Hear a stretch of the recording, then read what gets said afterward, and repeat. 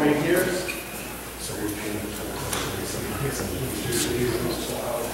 If you could. This is for our local press representative. Trying to maintain. Well, thanks everybody for being here. Important agenda tonight. So, as is our normal custom, we'll go ahead and get this started by issuing invocation. Everybody bow their heads. Heavenly Father, we are gathered here again today to conduct the business of the Alstyne City Council. Again, we ask for your strength, your power, to give us the knowledge and the wisdom and the ability to carry out our duties here and our activities as you would see fit. Lord, we ask you to continue to bless our community, bless our citizens, bless our first responders, bless everybody here, and we are so thankful for all the good things that we have. It's in your precious Son, Jesus' name we pray. Amen. I pledge allegiance to the flag of the United States of America and to the republic for which it stands, one nation, under God, indivisible, with liberty and justice for all. Honor the Texas flag. I pledge allegiance to thee, Texas, one state, under God, one indivisible.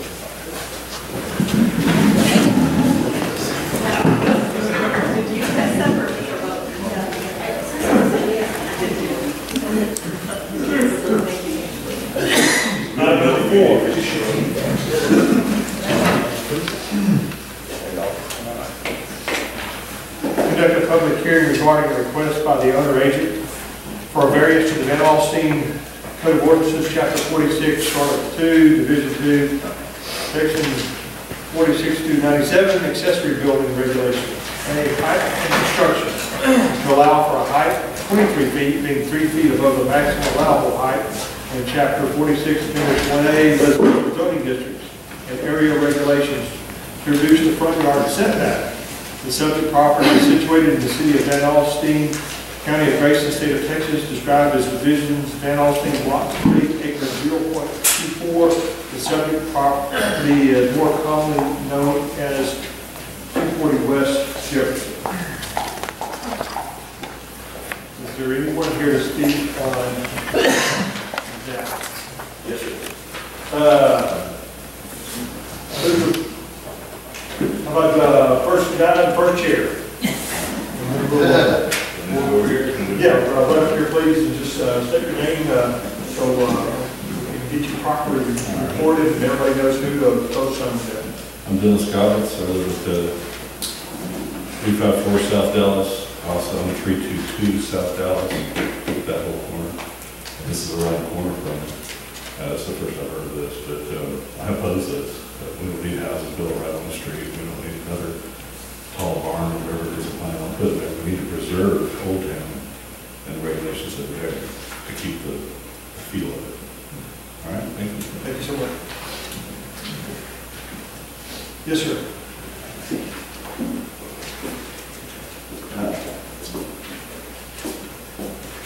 I am the owner, Ron Winningham, of 240 West Jefferson. Yes, sir. And I've drawn up the plans, and I just feel like the garage that I'm building in the backyard would be more architecturally pleasing with a little bit steeper roof on it. The house has a 12 to 12 pitch roof on it, and I know there's a 20-foot ordinance, but it's going to be very short if I put a 6 or 12 pitch on it as opposed to, maybe a 9. And then there's another one, a carport I'd like to build in the front, but supposedly I can only build 13-foot wide. I'd like to build 18-foot wide for the fence because I can accommodate 2 cars that way.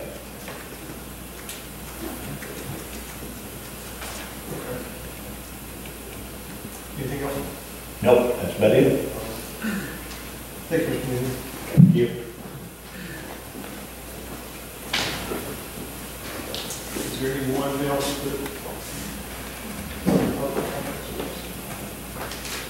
Thank you. Item 5 is to consider taking the action necessary regarding the request by the owner agent for a variance to the Alstyne Code of Ordinances. This is the from number 4 for the previous. We'll read all of that. But this is consider take actions from what we just heard.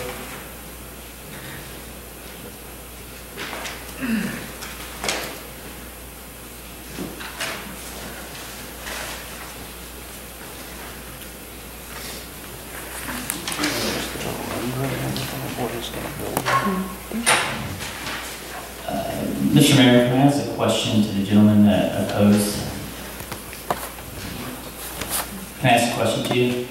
On your opposing this, what's, besides just the fact that you want to keep Old Town, what is, like, the reasoning behind that? Like, do you feel like that will just stand out, or do you think that it just doesn't fall in line with how the houses are built? Can you go a little bit more into depth of why you oppose it?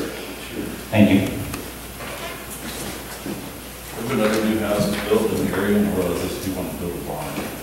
But there's other new houses that brought up, there's several that are brought within 10 feet of the road. There's others that are 10 feet on both sides. And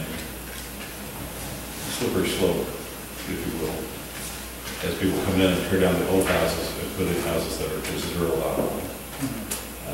It affects everything. It affects the look of it, the feel of the neighborhood. And there's a reason why it's capped at 23 feet. I think it's to say that. Now, I understand where it's coming from. But also, I think we have to respect the Old Town feel. Otherwise, if we don't stop now, Old Town will end up being something completely different. And that's the heart of it, honestly. So it's not just that I own there. That's not just the only reason. It's because I care about Old Town. So does that answer your question? Yeah, that's perfect. On this, doesn't we have to show, like a hardship to get this approved? Not just because he likes the way it looks better, or? Correct. There would have to be a hardship or a characteristic of the land that would lend itself to that would require the variance to be developed properly. So considering the unique aspects of the land and why the variance relates to that would be an item to consider. This is, you mentioned something, you mentioned something about a carport. This is just for the garage in the back, right? Well, I actually turned in for both. Okay, well, this right here, if I'm not mistaken, is just for the height and construction to allow a height of 23 feet, it means 3 foot above the maximum allowable. So he's just asking for 3 feet right now on the building in the back. Yes. So if I'm not mistaken, we're just approving 3 feet. He can still build to 20 feet. Councilman, I believe there's actually two variances. There's the a 3-foot variance for the height and then a setback allowance also. So there's actually two separate variances requested. Okay, I'll accept that.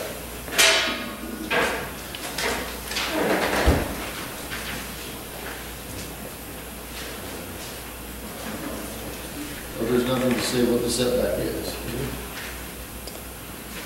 Yeah, I'm looking at that. Reduce it to what?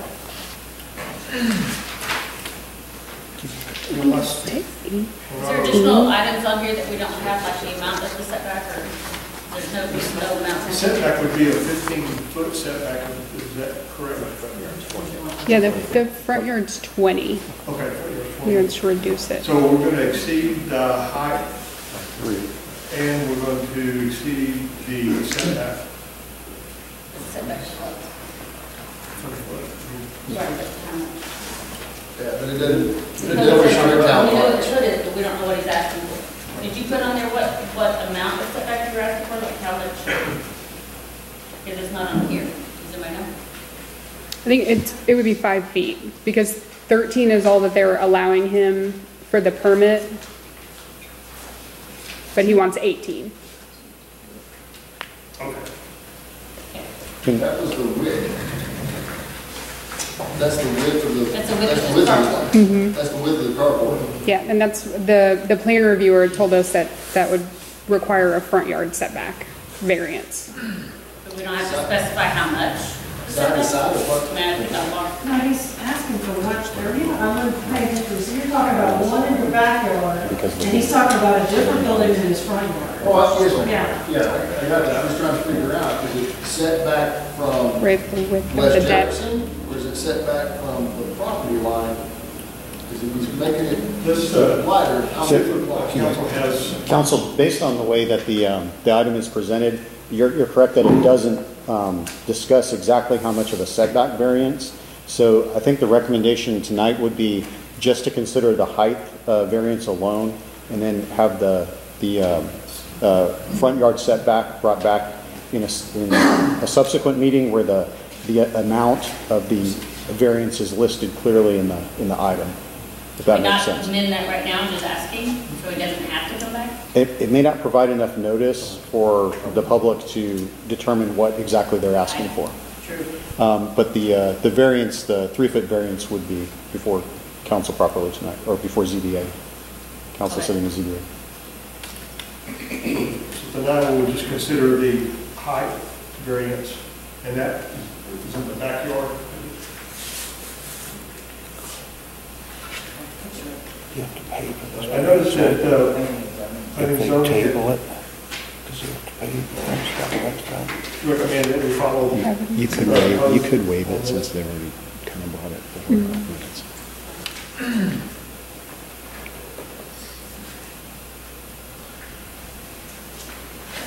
Is there any action by council?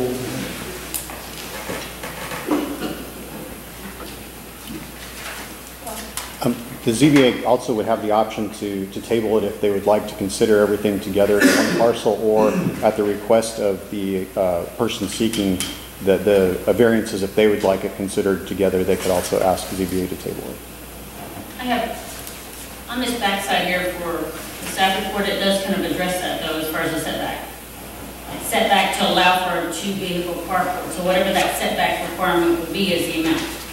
We don't have to have a digit there if he's saying to get it within the required amount, right? Then it could be considered, because it says to allow for a 2-vehicle carport. What would that be?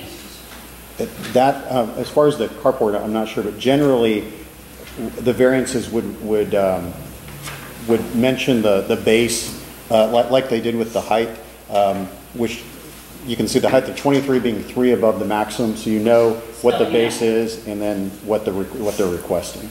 Okay. Ultimately, with all of this, does it even meet the law, the legal part, or hardship, or? That would be a question ultimately for the board to answer, but if the board could look at the width of the land, and if the width of the land is not allowing the pitch that he wants, and considering all the other elements, does it sort of match the surrounding? Is there something inherent in that land that creates where the pitch isn't going to be able to be anything other than the 23 to build like he wants it? That would be something that would be unique to the land. Is there? What if we table this until we can get a site plan where we know where this is located? I don't feel comfortable, or from the way it is here, I would have a time recommending going forward, and this we need more, if there was some reason it needed to be. That also helps if maybe Some some photos, we're not trying to create it in our head, and give us a better idea of what you're talking about, and where and how it would, you know what I mean? I mean, just something, I can look it up all day on Google Maps, which is what I always do, but I can't really see. I've got some drawings. Let's see what you have.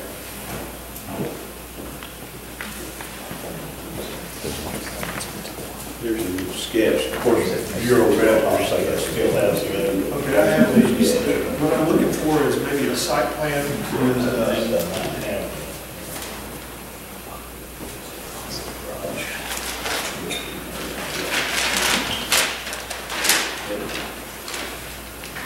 is the house up here. This is the garage in the backyard.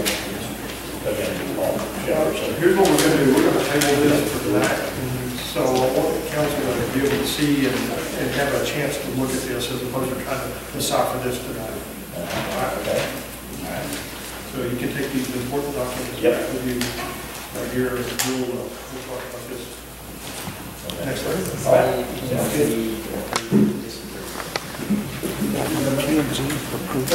This time we'll table item 5. So they don't have- Until we can get some better documentation so we know exactly what we're. They didn't go to P&Z. We'll make a motion, or we can just table that. Yeah, you can make a motion to table it, and that'll go on the record. There's no action. We did no action. But you could, Table yeah, so we can consider it next time. yeah, then it would come back. Do you want him to read his paperwork? No, I want to talk with you before, so I can tell you what I really like to say, okay? We'd like to work with you if we can, but we've got some problems with you guys. Thank you. Make a motion that we table this to a later date, next meeting. I'll second. We have a motion and a second. Any further discussion? All in favor, say aye. Aye. Next time we will conclude the zoning board adjustment and we'll move.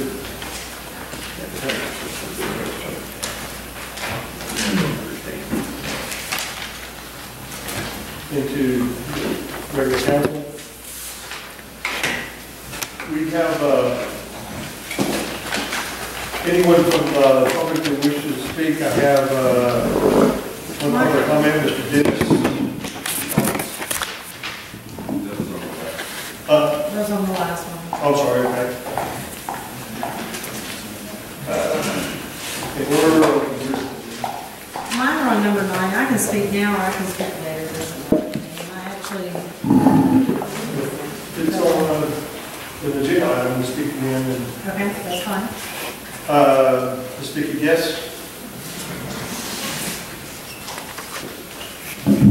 Thank you. I hope all of you have noticed the town, how beautiful it's looking for the holidays. Yes. Part of the city and staff people and community volunteers are a committee called Christmas Town. And that's the t-shirt that I'm wearing right now. And if you are a committee member, would you please stand if you're a committee member for Christmas Town? And there are a couple that are not here tonight, but we have worked to help beautify the city with KVAB and some other organizations, and Justin has been amazing, Lane has been amazing, and we want to thank y'all for your support. And the parade is this Saturday, so come out 2 o'clock. And each of you have a bag in front of you, and it is a Christmas Town shirt that we wanted to give y'all just for our appreciation for y'all. So now you can take your bags down and put them on the floor. So thank y'all so much for being so good at helping the community to celebrate and beautify. Thank you. Thank you. You're welcome. Know what we're wearing on the flip? Right. I think it's good.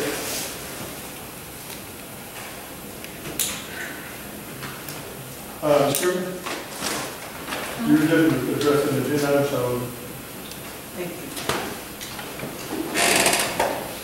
I just want to publicly thank everybody that had anything to do with the Van Alstyne Chamber of Commerce golf tournament. Councilwoman Marla Butler, Councilman Ryan Neal were on site and supporting this. And tomorrow, for those people that really want to support our school and our Special Olympics, if you are available, we are going to be presenting a life-size, 10-foot check to the Van Alstyne Independent School District, the Special Olympic Fund, for $7,000 to pay for every Special Olympics for the year 2020 by the Van Alstyne Chamber of Commerce and the sponsors and contributors. So thank you all very much for your support. Where will that be? At the Van Alstyne High School And what time? at 10:50 a.m. Thank you. Is it in the gym or where we? Cafeteria. Cafeteria. All right, thank you. Bill? think I've missed any other public comments on the hope. I have not.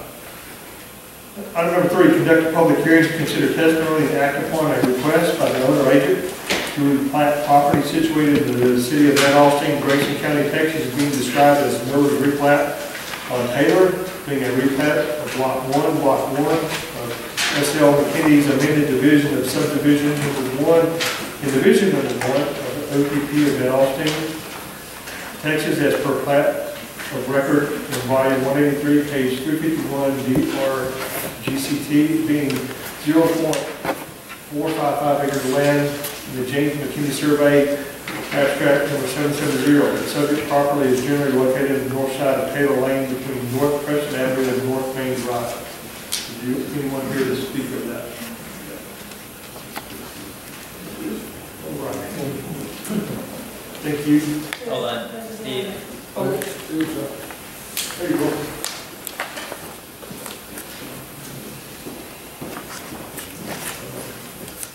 My name is Wayne Jeffers. I live at 576 North Main Drive, 4 blocks up the road. My concern is first of all, I'd like to know what they are going to do with that land. And second of all, the sewage that they're planning on putting houses in there. I've got my neighbor on the north side has supposedly sold some of his property. They're going to divide it into 3 lots. And on past him, there's another new house being built on Preston. And we have had sewer problems in the past. Raw sewage coming up from that line, running down towards towards Van Alstyne Parkway. And I think that you need to look at the number 1, traffic, and number 2, the sewer system. You got Quick Check that goes into that sewer system on Preston. You got other businesses along there on, I call it Highway 5, and all the other houses. Plus, if they do put 3 new houses on the north side of me, and the new house there, that's 4, plus what he's going to do, or whoever got the land, is going to do with that property right there. That is a lot of sewage going in along with everything else, because a lot of the sewer lines from North Main go to that sewer line there in Preston. My property, I've got a house behind me. Mine goes from, I live on North Main, and it goes all the way to Preston. And I got a lady that's on the south side of me. It goes through 2 lots, 2 houses to Preston. So I think you people might want to look at whether it needs to be, something needs to be done with the sewer line. You got the traffic, you got kids into there, and that's the biggest concern. And in the past, and I can't give you a date of how long ago, we used to have sewage back up into the house. And there's sewage that comes up, you know, like I said, on the on that line right along there. And that's my biggest concern with adding that many houses. And the sewer system is probably 50, 60, 70 years old. When I moved in my house 40 years ago, I had to replace the old clay pipe and put new PVC in it. So these old areas of town need to be looked at before you start building all kinds of housing. All right, thank you, Mr. Jeffrey.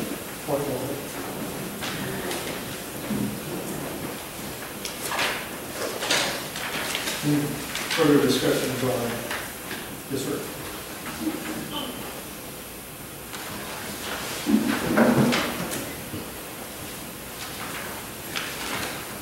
My name is James Starnes. I live at 455 North Preston Avenue.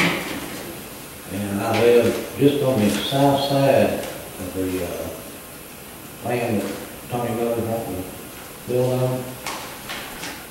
My question is it going to be 1 lot, 3 separate lots? You know, what's he planning on building?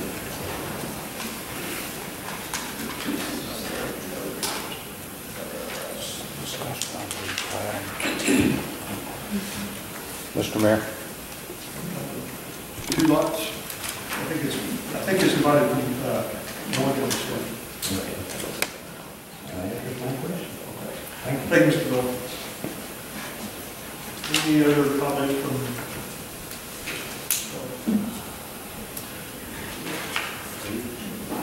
At this time, we're going to move into the executive session.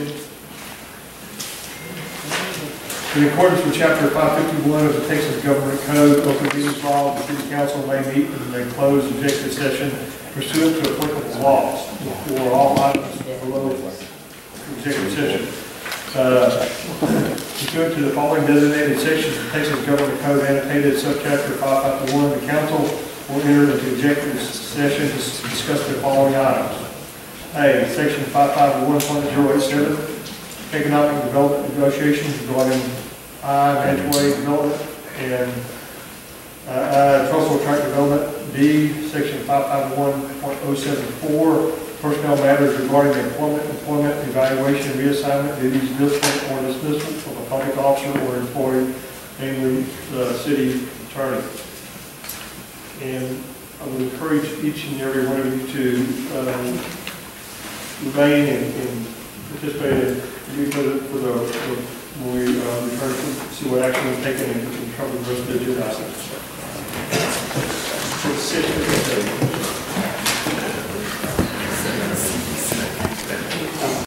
We'll go ahead and resume on executive session.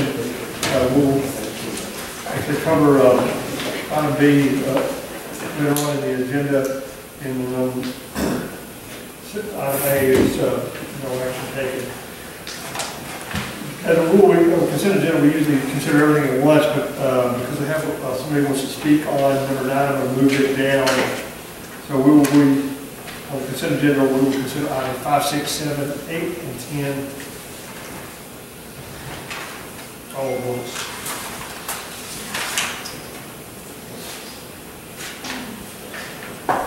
I'll make a motion we approve the consent agenda items 5, 6, 7, 8, and 10. I'll second. We have a motion and second. Any further discussion? All in favor, raise your hand. And one abstention. Sorry, I abstained from all of it. I wasn't here for that, so I might as well. We didn't need it. Fine, that's important. Take my almond to the home now. Now,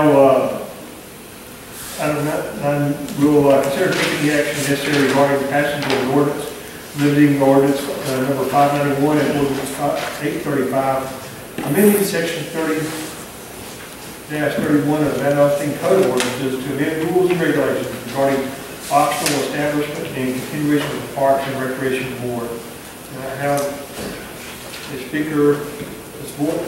Yeah, I have a question. So I have down there speaking on behalf, or as a board member, and then personal, because I think that it would be inappropriate for me to give my personal feelings as a board member. Is that okay, or do you want me?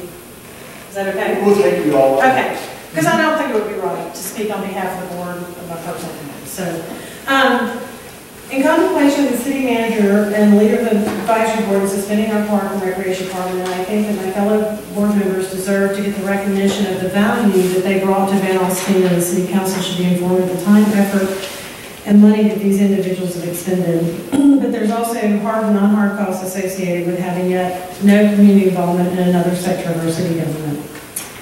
This board cumulatively has spent hundreds, if not thousands of hours and time to better our city's parks. This does not include meeting times. However, in the first 90 days that the board was in January, we met 5 times to address serious deficiencies in our parks and to contemplate the master plan, which was needed before the city could address grants or other sources of funding, and that plan was required and had been in a stasis for almost a year, holding up funding and grant process as well as any bond discussion.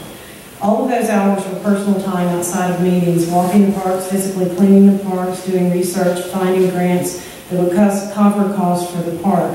And I would say conservatively that the 7 of those people probably spent at least 1,000 hours. I know I probably spent 100, and I know Katrina did as well. An average wage of 15, that was a benefit to the city of at least $15,000, and I think that's probably a very low figure. Further, each board member walks in a sign park every month and brings back healthy and safety concerns to the city manager. And just this month, an abandoned freezer was discovered by board member Amber Edwards, not a city employee. It was an eyesore and safety hazard. And once again, this is a free resource that saves hundreds of dollars a month to the city. Further, we wanted to be really good community partners, and each Park and Recreation Board had made a commitment to support our community, and a Park and Recreation Board had made the commitment to make sure that the EDC, CDC, VASA, nor city council meeting never had at least one member at that. So we were assigned, and everybody made sure that we as community partners were at every single one of these meetings to show both support for the other volunteers of our city and also that our commitment to our city. The Parks and Recreation Board has been a spark of community cohesiveness in less than a year of serving. The only event ever sponsored by both EDC, CDC, VASA, and the city through the Parks and Recs Board people was conceived and planned by the current Parks and Recs Board, and it was called Popsicles in the Park. And it was financially sponsored by member Dennis Gabbets, which y'all met before, and myself financially, as well as many hours from others. Our board in less than 3 weeks got all these organizations together and had approximately 80 people attend with a minimum advertising and absolutely no budget. The Boy Scouts had their part, they had their event at the exact same time, and they had already contacted me, and I'd already talked to them about having the event because they actually wanted us to move in conjunction with their event next year. I thought it was a smashing success for a first-time event. All manpower was volunteer, and not one city employee and not one city dollar was used. And it was the brainchild of Maria Hickson Grimmett, who would be here, except her son has a music program tonight. One of the major concerns of the citizens of Van Alstyne is a fear of losing the hometown feel that makes our town so special. Less than 30 days ago, our city manager tasked us with planning a spring egg hunt and looking at how we could support the fire department and adding fun items to the existing 4th of July celebration. Several board members had delved into securing items, including Maria, had already gotten people to donate much of what we needed. And to prepare people for those events, and those members now have to go back to those people and explain there is no to the Parks and Recreation Board. Further, the board was spending their own personal funds to build a float to be in the Van Alstyne Christmas Parade to be a good community partner, a board that would no longer exist at the time of the parade. And I am confused why there was never a conversation at any meeting about the city manager's decision to suspend our board. It would have been a great common courtesy to discuss any pending decision with us, and considering that 2 weeks after our last meeting, this decision was made. We've never been given a reason. Instead, we were asked to secure support for an egg hunt on 4th of July and to build a float. And I wonder if KFAB, if it is no longer active, and there is no community support, will be initiated for these events, and will city have employees to staff these events. And further, I'm not sure that the board really ever had a chance if we were not seen as a value to the board. Our current board has someone on our park with 40 years of park and tournament experience, as well as contacts with officials at the Town Lake Park in McKinney and other recreation parks throughout Texas and the Southwest, and has been more than generous to make any phone calls and contacts on our behalf. We have someone that's a turf expert. We have someone that has decades of experience in excavation and landscaping. And we have someone with private and public experience who helped raise $1.5 million in donations for a nonprofit in 2019. We also have people that are new here wanting to get involved. And we also have someone that has 3 generations of historical perspective for our board. And since there won't be another board meeting, I would like to take the chance to at least name the people that have served these last 9 months. Greg Carroll, who was our vice president. Dennis Gabbets, who's not only put books on the ground, but he's actually put dollars out of his pocket. Katrina Arsenault, who we walked in 36-degree weather in the rain to look at parks. Kim Phillips, who has come. Amber Edwards, who's someone new, came with new ideas. Maria Hickson Grimmett, who has 3 generations of history and sometimes had to teach us the history of Van Alstyne that we did not know. And also I'd like to give thanks to past member Maricela Derrick, which when I came on gave me a spark to be excited and know what we were doing. She was very determined for girls' sports, and I thank her for all that she did. So, and then that is as a board member. As a personal note, a I think there's been missed opportunities. Almost a year ago, the Parks and Recreation Board wanted one park to be our win, a park that people saw as an improvement that would be noticed and picked. That pick was Dorothy Field Park. Funds were offered and the city did not take them. And how do I know? The reason I know is because I actually offered them. I tend to be more private and give my giving, and many may not know that the Voigt family has been very philanthropic. And I'm not boasting, but I think people need to know that we do care about the city. We don't shout it out from the mountaintops, but some of the things we've done for Van Alstyne is that we gave the seed money to start what is now known as Falderall, which was originally going to be a mini round top with a judged antique and art show. And we continued to support that until it became Falderall. We were a sponsor of Falderall for many, many years until other people stepped up. We have donated to the ISD in both items, both inside and outside of both high school and middle school. We also donated the whole computer system for the library, which included all hardware, software. We brought in our staff to install everything, have everything configured, the whole system. And at the time, the city could not afford the internet charges, and the Voigt Family Trust picked up those costs until the city could budget to be able to cover that, which I believe was almost a year. The total cost of that project was over 6 figures that we gave. The Voigt Family Trust decides every Christmas where to spend charitable donations, and we usually give towards physical items, not money into a fund. Some of the past have been the library, which was at the time really needed because there was a lot of people who did not have internet out here or could not afford it. We did a dormitory for an orphanage in Africa, and we also supported an education costs and immigration of someone who came here who is now a legal U.S. citizen.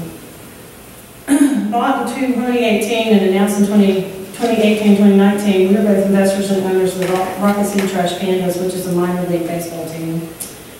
And obviously, baseball and softball is important to us. And last year, we were approached by Grayson College to donate lights for the Grayson College softball, and because we were asked, we did so.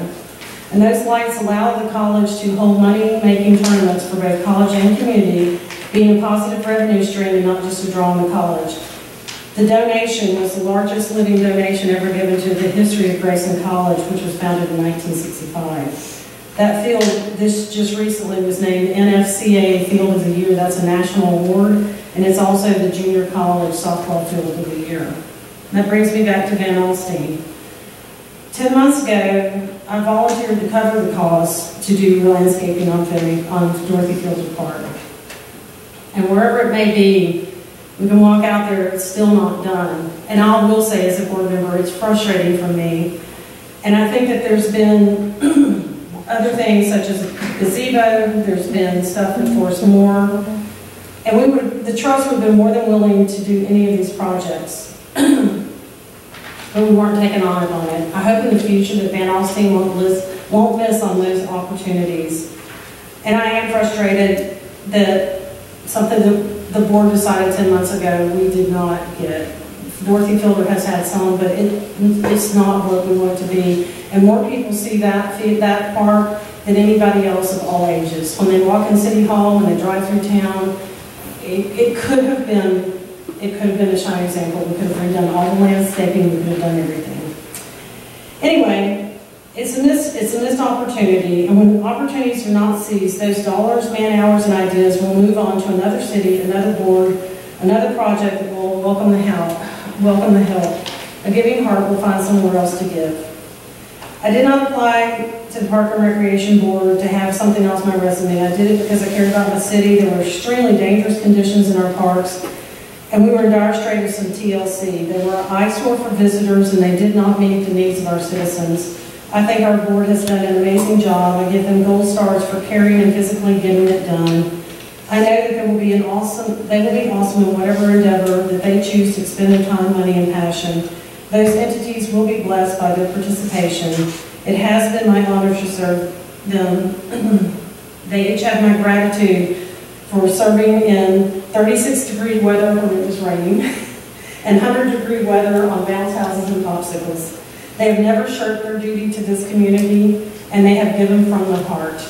And I actually, even as a board member, probably support disbanding it because if we don't have everybody on board, then our board will never be a success. So we either need to be wanted to be there or we need to be gone, because if it's not benefit, it'll never be a success. I appreciate taking your time. I hope that if you see the board members that were not able to be here tonight, because we only found out less than 10 days ago about this, I hope that you will take the time to thank them, because they really did put in hundreds of hours, and they did walk in raining, colding, I think actually even sleet at one time, and they walked when it was 115 degrees. I thank you for your time. Mr. Mayor. Well, this really is a public comment. It's okay. I'll get that. It was, item 9. Basically, it goes hand in hand with item 12. Can we consider both of those the same? Yes, Mayor, you could consider those together.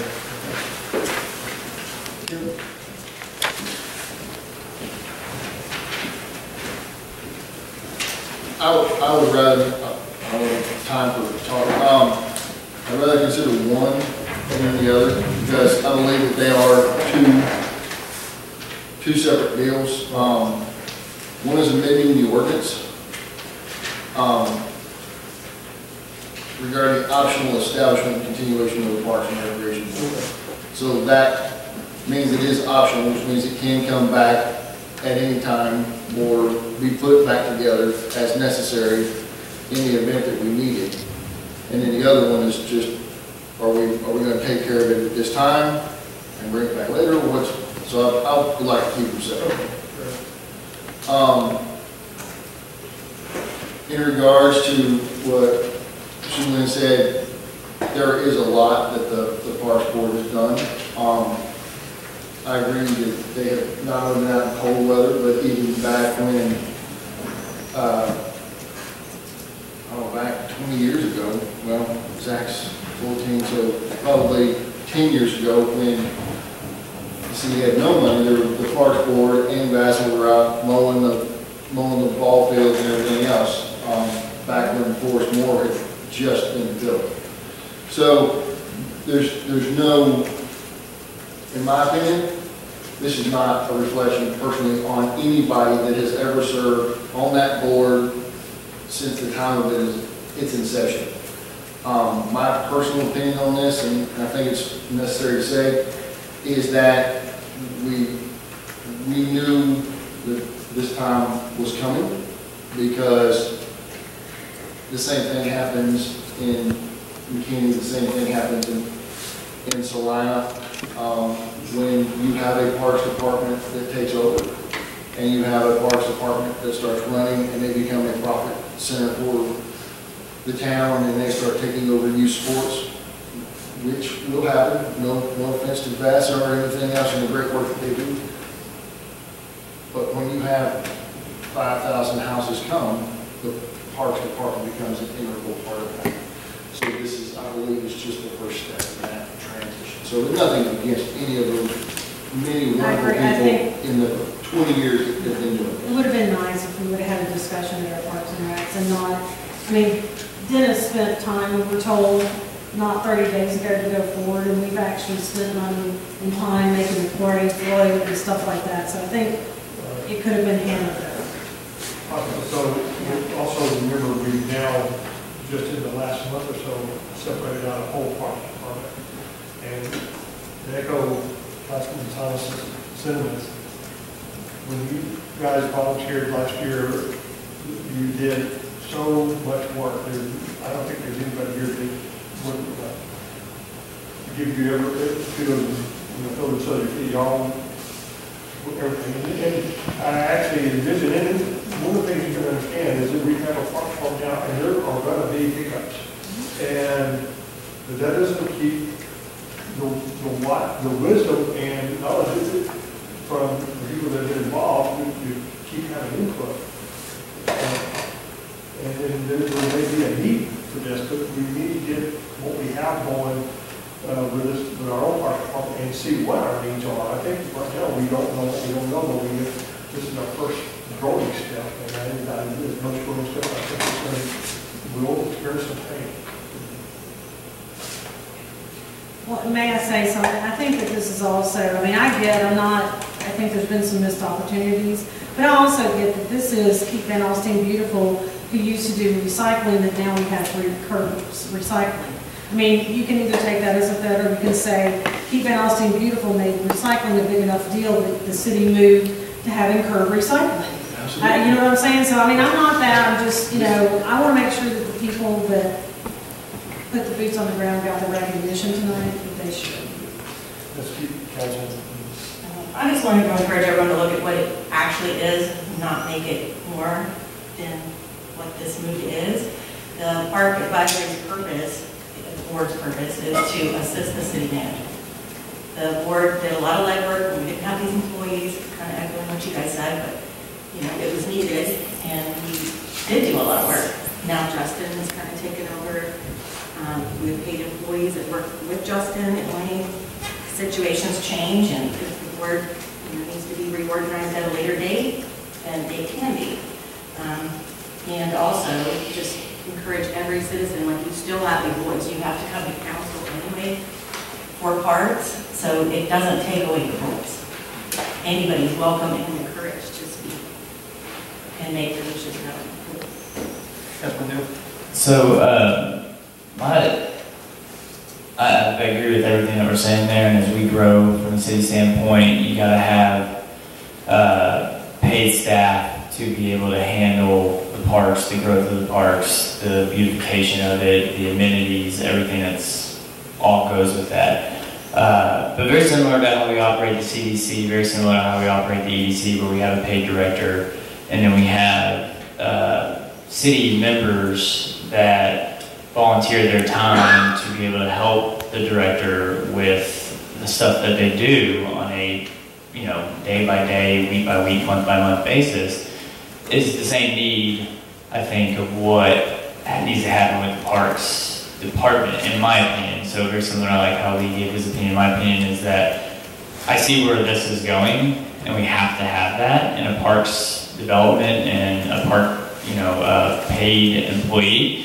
But I don't see the need to get rid of citizens to help volunteer, to assist or advise, not Lane anymore, but the parks director, and the parks director reports to Lane. So that's my 2 cents about it, and that obviously would need to be redefined in the ordinance and redefined on how the board operates and everything like that, which, going back to Katrina's point, it does. It just, if you amend the ordinance to allow it or not allow it, then you give time to be able to construct a citizens board for people to still volunteer, because I believe they give the best input on the parks in general. I mean, I can just tell you that my wife and my 3-year-old, who she takes out to the parks, you know, almost every day, she comes back and tells me 10 things about the parks that I never would have known.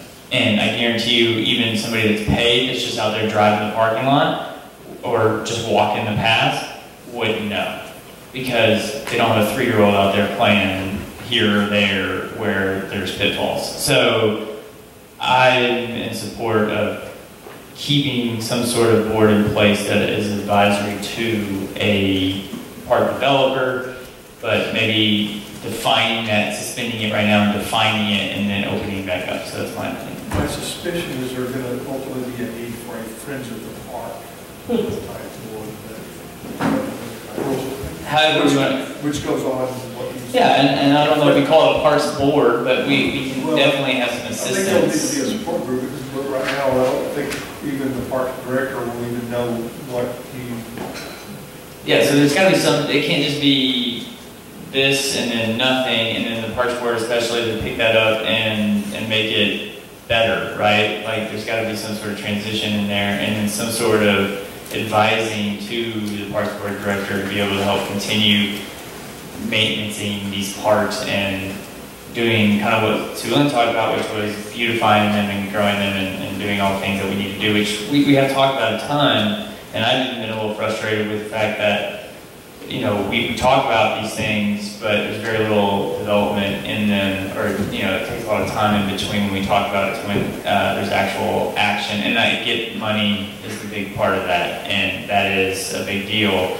But if we were able to not just make them an advisory board, but make them a board that actually can take action and do the things, raise money, do the things that they want, then that just kind of creates a department almost, which is what we're needing.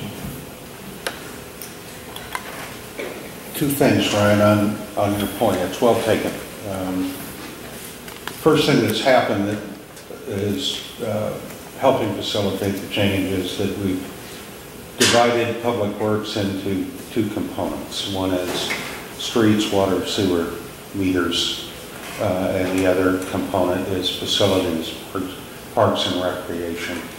And downtown, I've included downtown as a separate element because like parks, downtown is important to our future. Justin Johnson now heads up the facilities, parks and recreation side. He has 2.5 employees. As of January 1st, he'll be adding another part-time person.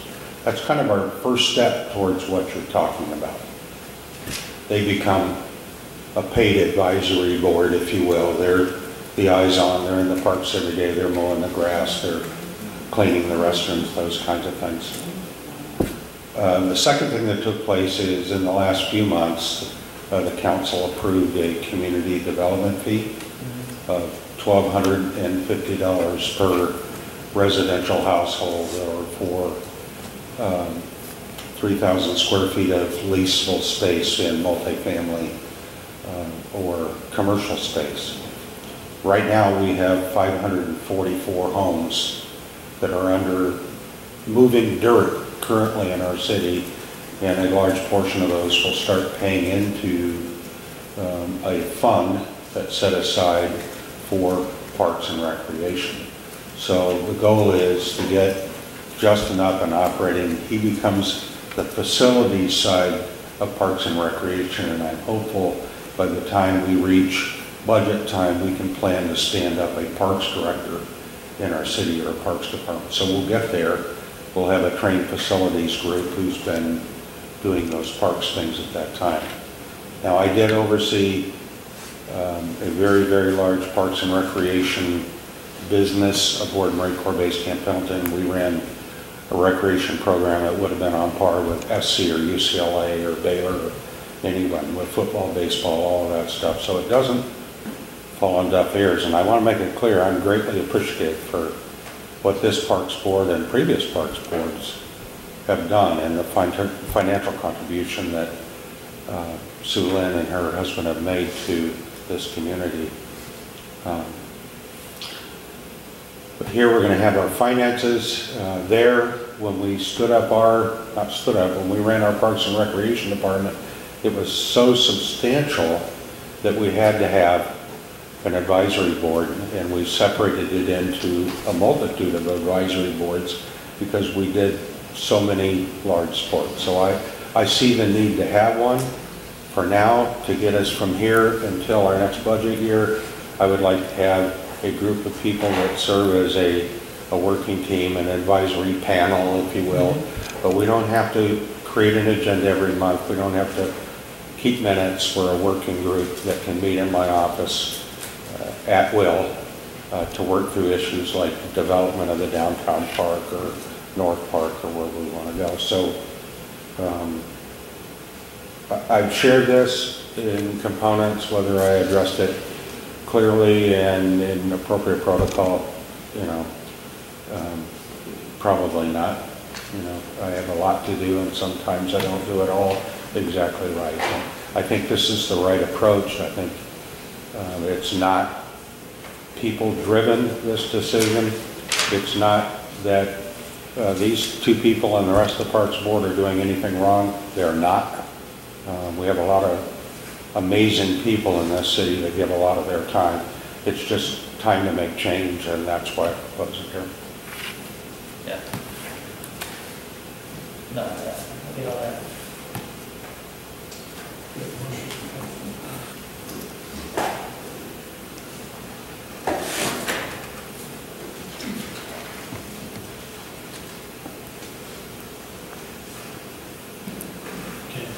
I'll make a motion to pass the ordinance amending ordinance number 591 and ordinance 835, amending section 30 and 31 of the Code of Ordinances, to amend rules and regulations regarding optional establishment and continuation of the Parks and Recreation Board.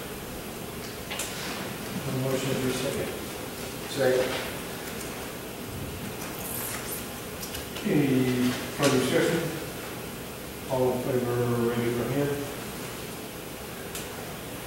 And all opposed, same sign. Same. And all abstaining.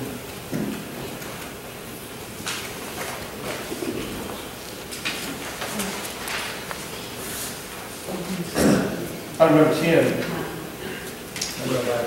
Oh, 11. There we go, 11.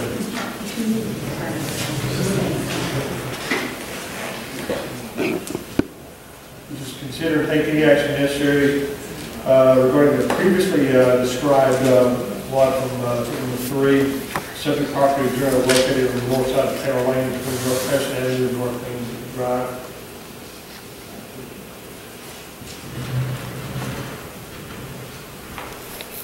Do we have anybody, different things that we can talk about? You just said it was 7. No, we just, Okay. not here. Well, because I want to go back to the gentleman that talked about the sewer and everything like that, because that's important to this project, right? And I wanted to ask Lynn, would they be tapping into that same sewer line essentially? If they were going to divide this into 2 lots? Yes. Do we have any plans currently? We just finished upgrading the line in Van Alstyne Parkway that ties into the one in Preston. And then Justin and with Public Works crews keep an eye on each one as it fails. And then we just redid the one in Jefferson, West Jefferson. Yeah. So if there have been reported problems on it, it just hasn't come up to the top of the list yet. Eventually all of them get replaced. But Well, and so that's my biggest concern is eventually they'll all get replaced. I mean, I'll just give you a little 2 cents. My mother-in-law lives on Nunnally, and the sewer system that runs north and south on Nunnally, you can smell the backup sewer on the north side of where she's at. And I forgot which, there's a cross street right there. But so I would be very hesitant to say somebody can come in there and start building 2, 3, 4, 5 lots, or houses right there with what the current system is. And I kind of feel the same way about Main Street, that if we were like, hey, this is going to get done in next year's budget and it's good to go, then that makes sense to, say, hey, let's put 3 homes, 2 homes, 5 homes, whatever, how many homes you want to put over there. But to me, it doesn't make a lot of sense right now to divide that into 2 lots, so that's just my opinion. He's not asking for variances on anything, he's just asking to split his lot into required, what we require, right? No, anything extra on that. And Council, the issues of what exactly is going to be built on the land or what can be done with it, those may come up at a later time at the permitting stage. Right now, this is just a question on the dividing the land from 1 lot into the 2 lots. So the other issues, the permitting and building, may be dealt with later when the actual building plans are submitted and things like that. So. It is zone single family. That's misstated. It's actually, it is zoned 2-family. It was zoned in 2005 for 2-family, and the replat to divide it into 2 lots was actually approved in 2015. It was just never filed. So once it goes unfiled for a year, it voids the replatting. So it's been sold from Duncan to Miller, and they're bringing it back So to have the replat approved again. Approved, and now planning is over the again. Yes, sir. But you said it's not single family? No, it is 2-family.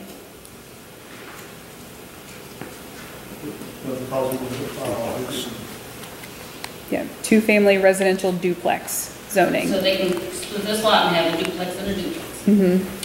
If we go that point. Today, we're just approving splitting. Yes. Have a motion from the council. But if we approved the splitting of it, it's already zoned that way, they wouldn't have to come to us to get approval to do a duplex. It's already zoned that way, correct? Correct. It wouldn't affect the zoning, but once they actually started pulling the permits, all the city's permitting requirements would have to be satisfied at that point.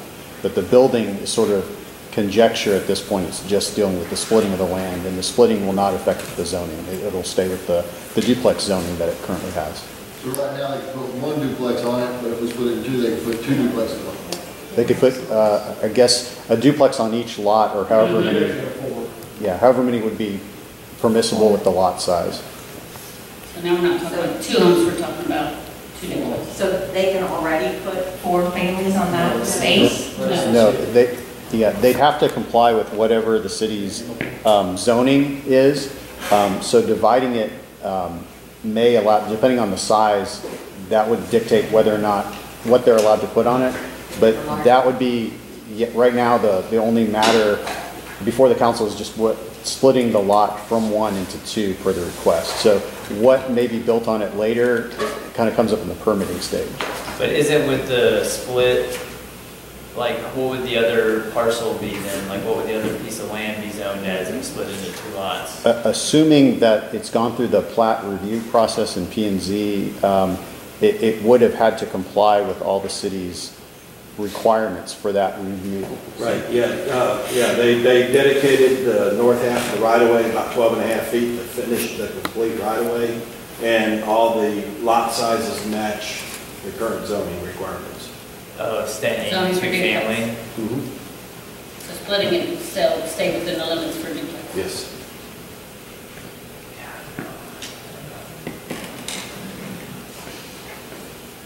I need pictures. I can't see the area. Well, they don't have pictures because they don't know what they're going to build just yet. Right. But if they do come back with all the permitting and everything like that, I'm trying to think, we wouldn't have, since it's already zoned that way, and with the new legislation, like, we wouldn't have any, what am I trying to say? We wouldn't have any objection, essentially, or ground to stand on to say, no, you couldn't build a duplex there, right?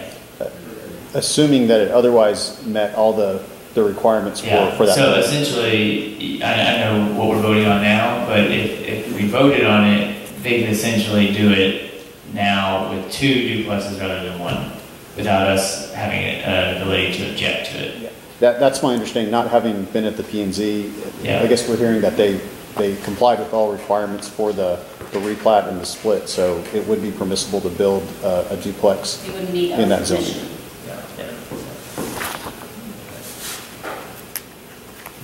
Permission for what? You can build a duplex there right now. 2 duplexes. But if we split it, it's a duplex on each. It's two. Congesting the area. Correct. And then the other one around the corner, you said was doing it too? Is that what? There was other ones coming down the road in that same area? What is this? Well, here's brand new attorney. What's our exposure on precedents being set, seeing how our predecessors in 2015 already approved this exact same thing once. It just was never filed. And they're just coming back to do it again. That would tend to weigh heavily in favor of the plat being granted, because platting is a ministerial act instead of a legislative. And I believe what you're hearing from the P&Z review is that city staff agrees that it meets all of the city's requirements for that replat. Thank you. Any further comments or questions? Anybody from council here to entertain a motion on agenda item number? Make a motion to approve the replat as stated in item 11. Have a motion, is there a second? Second. Have a second, any further discussion? All in favor favor signify by raising your right hand. Any opposition, same sign, turn right. You have 3 to 2.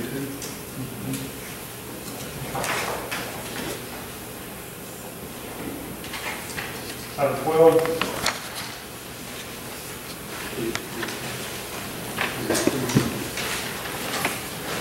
Consider taking action necessary regarding suspending continuation of the park board.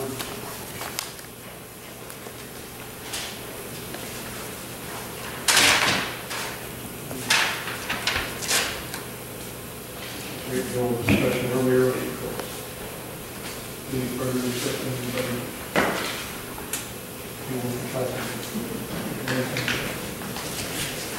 I'll make a motion to suspend the continuation of the Parks and Rec Board at this time. Need a motion to a second? Second. Any other discussion? All in favor, signify by raising your right hand. Any objection? Any abstention?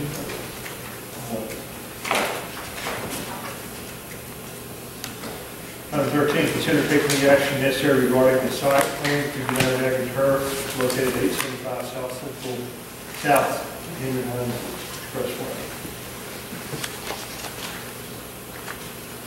So, is this just an amendment to their? You previously saw their zoning case. Now this is the site plan of what they're going to build. Okay. This shows the building, the setbacks, the fire lanes, paving, the entire site. Yeah, the packet version is nasty. Part of it, yeah. So that's not a lot on there. No, well, Yeah, I'm with, Look, I said I need I'm with Councilwoman Butler. I need some pictures. That's. I can go. They had a better picture of that than the P and Z did. yeah. The professionals got the good pictures. We don't Yeah, break. thanks.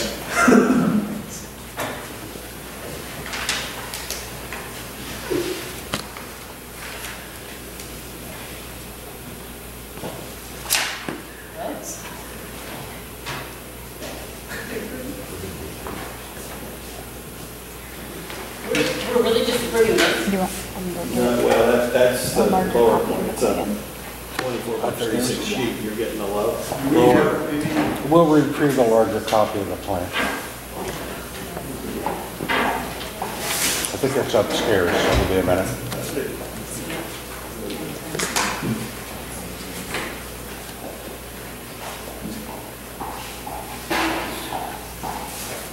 Lynn. I mean, are we just really, the rest of this looks to be locked anyway, so it's just really that little speck right there because it's so big and No, that's a set. That, like I said, this is regular size drawing sheet. You just have to erase the bottom corner of it. Can we just table this item until we go on to item 14? Absolutely, you can choose, yeah. come back. Yes. It's easier if she's going to get those rolled. We're gonna come back to Come back. We're back. Okay. It's okay. Don't worry, they weren't Breathe taking that in, breathe approvals. out. Number 14. You have no patience. I have places to be or something. Yes. Good evening, Mayor, good evening, Council. As we started our budget presentation or accumulation last July, we had no forewarning of some of the projects that were happening in the beautiful city of St. Alstyne. So our budget has changed. The board has made a recommendation that we hire an administrative assistant, an executive administrative assistant, so that we can get Mr. Williams out of the office and do one of the things we want to do, like doing business as a town rather than clerical ideas. So you should have 3 pages in your packet. The first one is the preliminary FY19 P&L, which shows we had income of $1,000, which when we originally did the budget, we were supposed to have a loss of about $36,000. Obviously, when we moved the revenue to the actuals, it's a much better number. You should have a funny little sheet that shows the amended budget with some little yellow lines on it. What I did was I took the 12-month trailing actual numbers, put those into the revenue line, and then took the amount that we're going to hire our assistant, and took that over the remaining 9 months, which shows we would then have a loss at year-end of $29,000, which is different than we originally approved, which I think was $10,600 or something like that, if I remember correctly. Yes, $10,600. So what we're asking for is an amendment so that we can make the hire, add to the budget. Once again, we're spending the CDC's money, not the city's money. Leo reminds me to bring that up. Currently, we have $288,000 in the bank, round numbers. So we're not going to be spending all the surplus, if you will. Any questions from the council? The first number that you mentioned, y'all originally budgeted for a loss, but then you said a different number. If you looked at income, the original. Oh, income, negative 34,000 revenue, $10,000 loss, and now it's going to be 20. Now that we have the revenue, the actual revenue for FY19, we actually showed we had $1,000 of income for FY19. Yeah. I don't have the page that has the little yellow lines in it. Okay. They don't give us any of the good stuff here. It's probably in there, it probably just didn't come off the phone. I apologize for that. It should say FY20 amended budget on the bottom.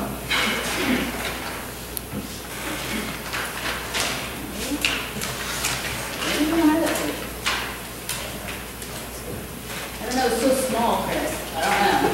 There's a reason why I have trifocals, so I can see all those fine numbers. Make us do it too. Yeah, you use them too. I don't see that. Have it without the version. You said it was a separate section at the bottom of one of these? How many pages should we have? You should have 3 pages. Should be the balance sheet, the profit and loss for FY19, and then the FY20 amended budget.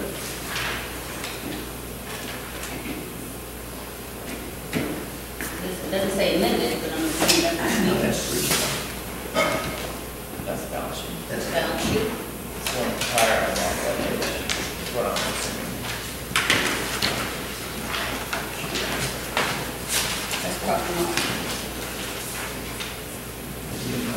Usually when we have a single. Yep. I'm like, I don't see that wording. Not a problem. And look at the yellow stuff. Look. I just read it. Okay. Any questions, comments, concerns? I'm good. I'm good. Any questions from council?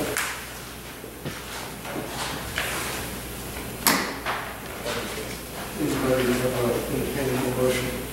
Make a motion to approve the amendment to the Alstyne CDC fiscal year budget. Have a motion, is there a second? Second. And a second. Any further discussion? All in favor, say aye. Any opposition? Thank you, Council. Thank you all for everything on it.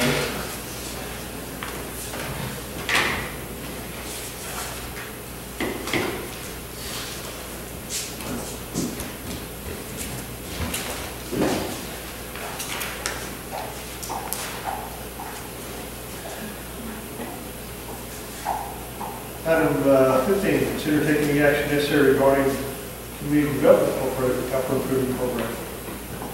Anyone here to speak on that? Yes, I just need the PowerPoint up. Jennifer, can we get 2 places at one time? What is wrong with that? Thank you. Yeah, one of the few times she only has to be in 2 places at one time. Mr. Williams, I didn't know if I can go and move it down. Okay, thank you.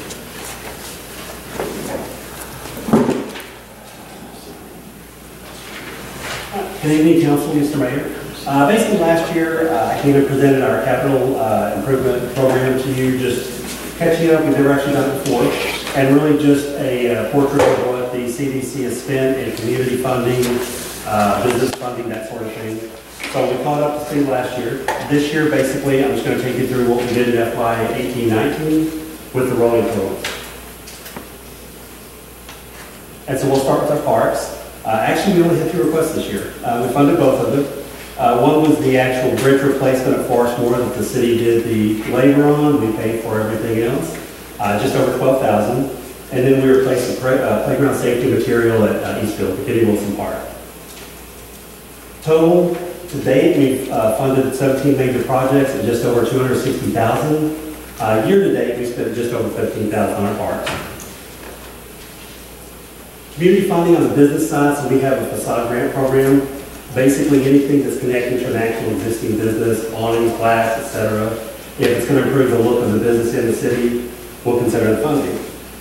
We approved an awning for Quilt Asylum, signage for Asian cuisine. We did 3 separate projects to help get Old City Hall back up to shape, and which will agree it was pretty good. We did the facade on Harvest Dental, and Bucksnort's actually redoing a storm damage awning. On the community side, these are more the programs that don't fit into that neat little facade grant bucket. Christmas Town, last year in 18, we spent about $4,000.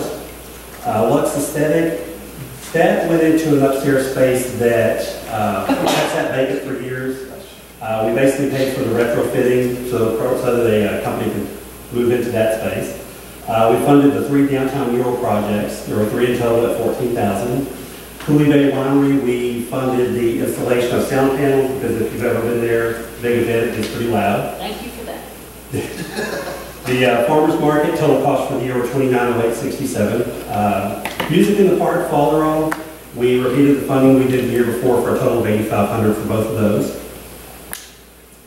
Current future projects, Christmas Town this year, our board very graciously upped our funding big time. We more than doubled that. Downtown lighting projects, so those are the lights you see on top of the buildings. And yes, we have a few out. We have some bulbs loose. But that was $3,000 for materials. We haven't paid the electrician yet. We have the bill that's going to be quite a bit more than that, but obviously worth it. And those are going to be on year-round. They're on photo cells, so they only come on about 6 o'clock at night. Rodney, if I can stop you for just a second. Yes. I get in about 6:30 in the morning, and as I'm driving 121 West, and I'm about 5 miles out, these lights on the building across the street are my beacon to follow now. You're welcome. Yeah. The Van Alstyne Police Department actually came to us with a unique project too, and we can't fund a lot for the police, but one thing we could fund, they wanted to paint and re-wrap their Hummer for public events, educational purposes, that sort of thing. Legally, that felt something we can do, so we paid for that. And of course, our performance agreement with United Ag and Turf, aka John Deere, that has been signed and sealed, and we are good to go. So total, we funded 38 total projects, just over $225,000. Year to date, this fiscal year is $87,674. And our operating costs, M&O, were basically about the same, $13,211. And that is it. Any questions? Thank Looks you. great. Thank you.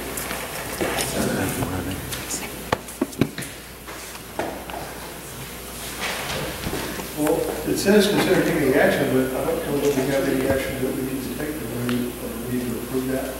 I think you actually technically approve it, because we have to hold a public hearing to ratify it on our end. I'll make a motion to approve the community development capital improvement program that was just presented.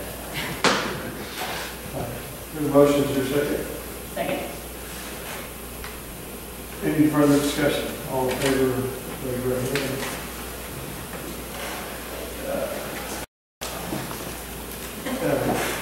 No abstentions and no no's. We will revert back to item number 13. And we have photos of the picture.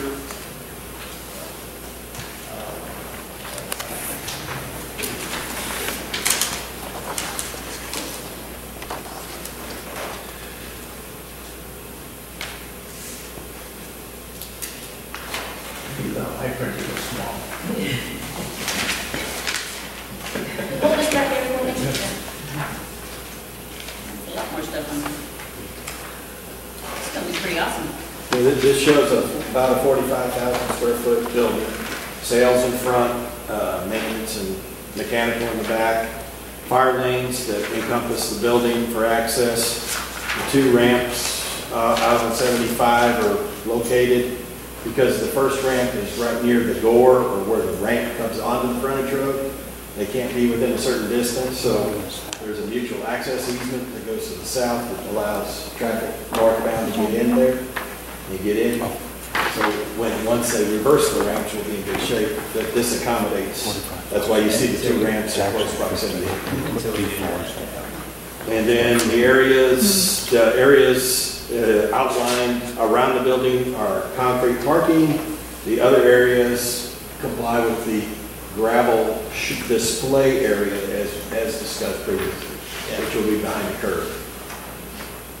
When are they wanting to break ground on this? Yesterday. Yes, please.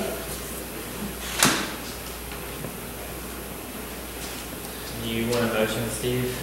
Unless there's any further discussion. We need a motion? When I find what it is. I'll make a motion to approve. Approve. We have a motion to approve the site plan and minutes. Is your second? Second. And a second. Any further discussion? All in favor? Raise your right hand. Mr. Manager. Mr. Mayor, if I can just recognize Rodney for his work on the John Deere project. I think he adopted Brody Pettit in this process to help him through the trials and tribulations of trying to get a business here. And this is a big deal for the city of Van Alstyne, for the CDC and the EDC. This, in the first couple of years, could be almost $200,000 a year in sales tax revenue to the city. So this is a monumental accomplishment, and my hats off to Rodney and the CDC for supporting it.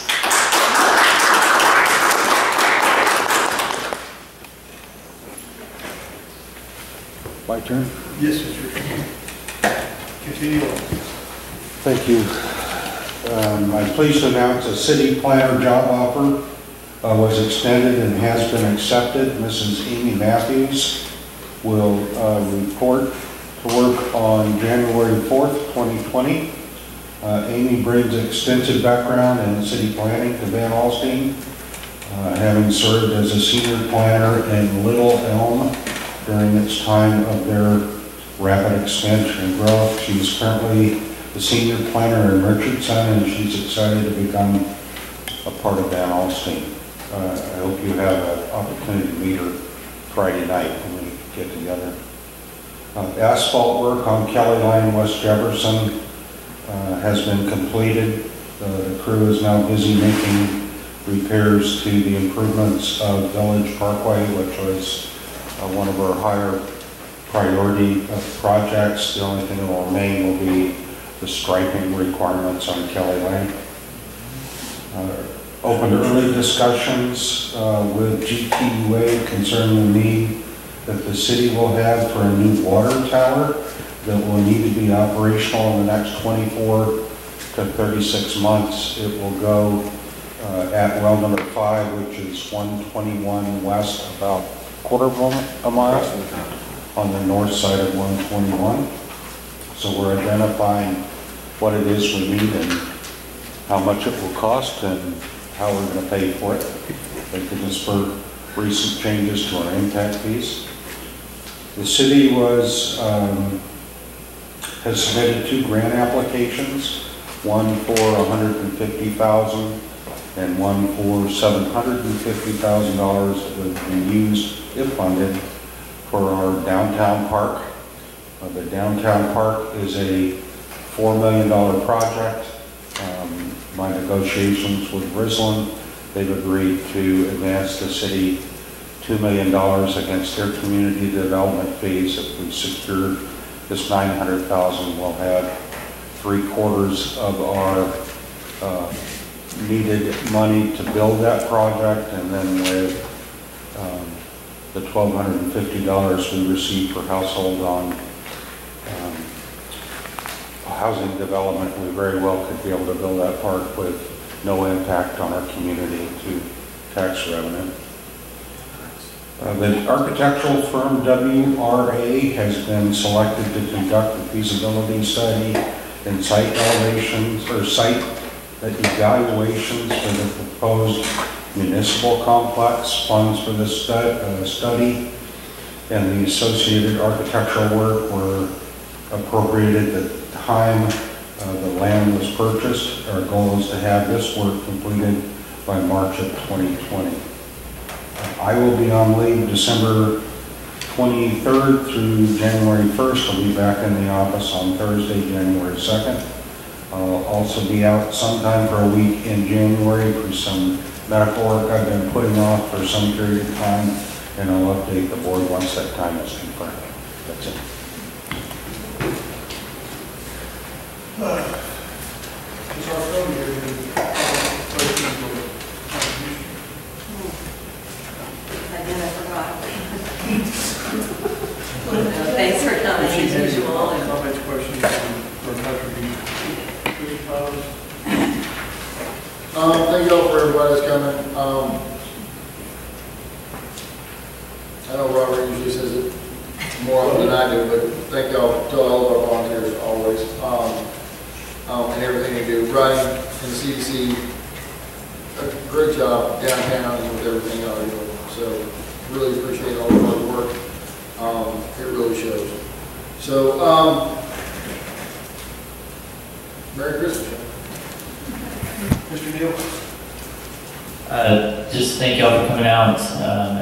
Just to mimic what they said, thank you to all of our volunteers, all of our city staff. Especially this time of year with everything that's going on, it can get busy, hectic, and there's a lot of stuff that can happen. So just appreciate everybody's patience. Van Alstyne looks great, and we just, all of our team members and all of the city volunteers have just done a fantastic job with the decorations, the parks so far, the events, the Saturday, the parade. So the Christmas parade, everybody come join us for that, hopefully. We'll have some decent weather. And so just thank everybody for coming out. Couple things. The change is never easy, and I hate change. Don't get me wrong. Sometimes it's necessary, but it can feel personal. And that's the part about it. Sometimes it's necessary to do that. Second thing, it's that time of year, guys. A lot of people don't have some money. So make sure you're reaching out to those that you know and checking on them, and make sure they're not in a dark place if you don't know unless you ask.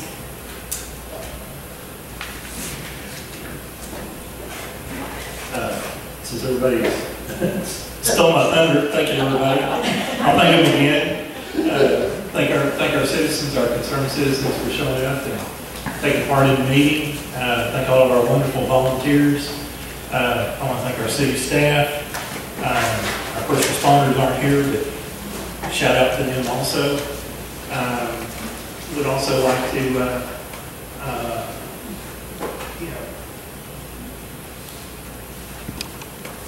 say thank you. Thank you. That's two most important words. And also, like Marla was saying, it's the Christmas season, and remember, there's those that aren't as fortunate as we are, and keep that in mind. That if you can spread a little Christmas cheer one way or another, please do so. It's good for our community. You didn't say about lining up for. Oh my gosh. Oh my gosh. Man. I told you. Okay. And Mary Jane's sitting right there in front of me. Okay. Yes. You're worried about people stealing your thunder. Yeah. The parade is this Saturday, 2 o'clock. And afterwards, at 3:30. Huh? 3 o'clock. I gotta get Santa out of here to go to Hal. I got you. Yeah. The grand old man in the red and white suit is going to be here. Yeah, take pictures with the kids at North Field Park. And if you have some kids that are afraid of Santa, we are doing red truck pictures as well. There'll be no Santa though, so we don't have the big man, but we just have the red truck. There's also a ceremony at the cemetery at 11. Reed. Reed's across there. Take your thunder. 11 o'clock, I think. Yes, it starts at 11. Reeds Across America at 11 o'clock. Easy. It's a lot, that's a lot in one day. I have anybody else in this? All right, I have a letter from Mr. Hackler, who's visited with us before, and I don't completely understand everything, but I think what his chief complaint is perhaps the lack of handicap parking during special events, and we'll just bring that to manager's attention all the time. Let's let her on, and hopefully everybody's suggestion that we have art class at the high school paint signs, and they're determined to find out about it. So perhaps once we will direct this letter to the staff, and they can maybe understand his complaint. Once again, Wreaths Across America, which will be at Van Alstyne Cemetery at 11 o'clock on Saturday. Then you can go there and then come down to the parade at 2. Is it the same route as Polo? I don't know. It will. You're in line to get to the. No, because we start down at Sanford. Oh, that's right, Sanford Elementary. Never mind. So we'll start at Sanford and go south on 5, turn onto Marshall, and then turn left onto Main. And then the other one. And it's gonna be all, Yeah, it's gonna kind be blocked off. of just end at Dorothy Fielder. I was just gonna say, between that event at 11 o'clock and the parade at 2 o'clock, shop and eat local here at Van Alstyne while you're there. I agree. Okay, I think that should just about do it. We want to thank staff for all of their hard work and so with that said, we will see you on January the